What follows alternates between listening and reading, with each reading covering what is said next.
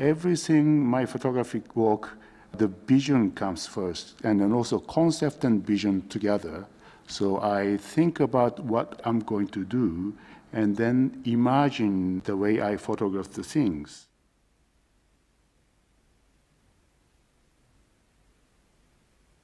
I have many different series, but they are all interrelated conceptually.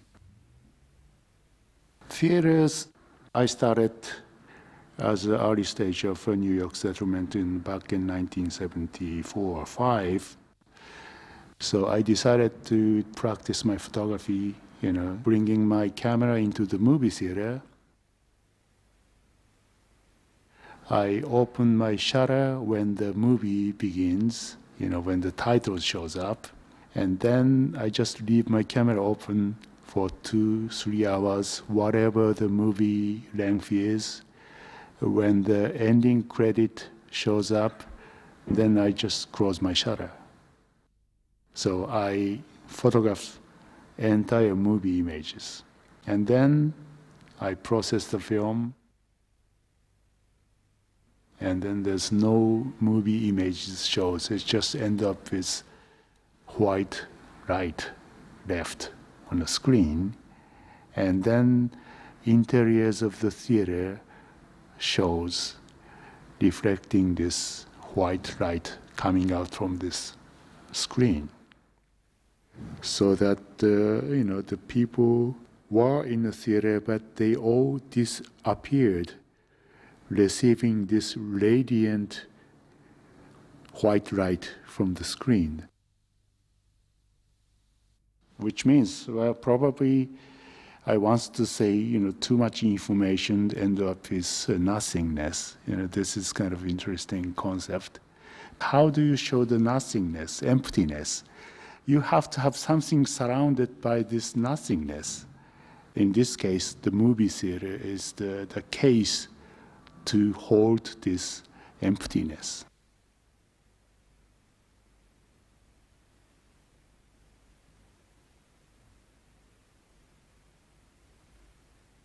This is deep in my mind that I encounter always seascapes visions.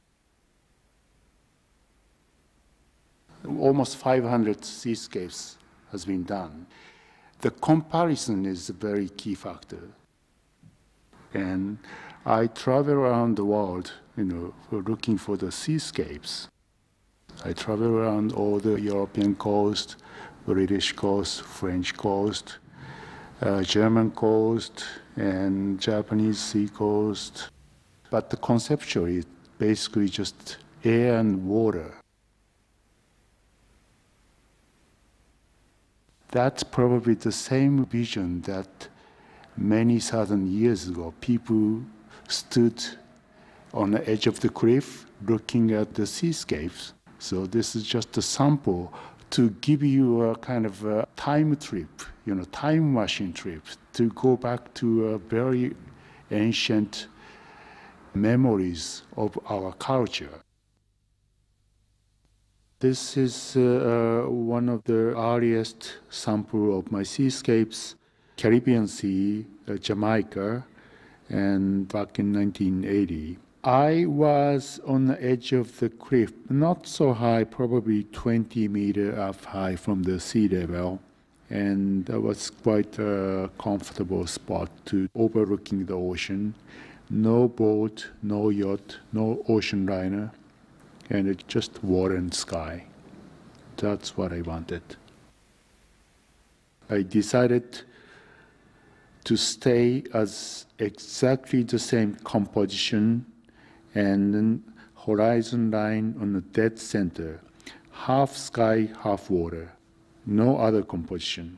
So I made a mark on my camera screen, the back of the ground glass, clearly marked where the horizon line should be.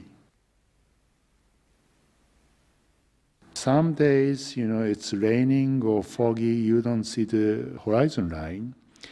Then in that case, I wait till the horizon line get visible and then make the horizon line registered onto my camera, and As far as you are spending a time with my seascapes, you are free from the time. You forget yourself. It's kind of meditation, and once you start getting into the detail of the water, you just drawn into the water. So it's just one way to be freed from the time is to get drawn into the time. In my work, there's no human appears because I am trying to deal with the free human state of landscape. Suppose I were the first human appeared on the surface of this planet Earth. As a first human, I look around, and then this is the first landscape as a seascapes, pure air and water. So that's why I have no human traces.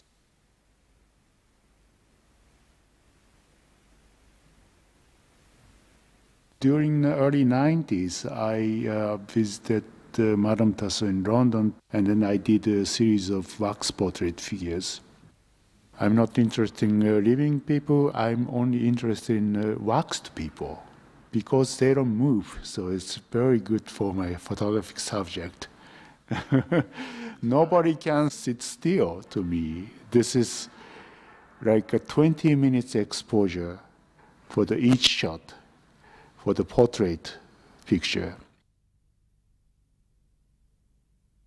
These are from the most recent series of wax portrait series, Princess Diana and Fidel Castro, and then Arafato. I brought my own studio setting, and then I gave my proper writings, very soft writing, to match the 15th, 16th century Flemish painting, or more like a Rembrandt writing. And then I photographed them. And then this is how it works. It's very brilliant and very lively looking. You never know this is wax figures. Maybe this is idealized visions of Castro as a photography. So, and then again, people tend to believe whatever the photographic image is. So I'm using this natures of photographic images as a part of my technical gimmicks and tools of my art. Meaning of the time for my series is very important. That's the key concept of my work. Only the men share the sense of time, I think. So using my photography, time-related mechanism to investigate entire history of human consciousness. This is one issue, very important issues of my art.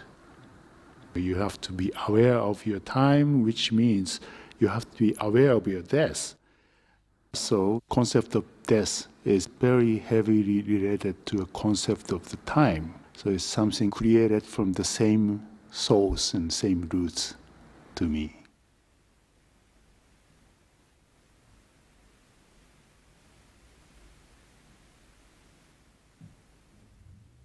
In my series of architecture, every photography is intentionally out of focus. And I'm trying to going backwards as a time concept again. I'm trying to capture the image of architect, image of the building before they build the building. So it's more like an ideal stage of visions which architect came up with. So trying to make it out of focus, it doesn't serve as an information source of the architecture, but it gives some kind of idealized stage of the visions of the building.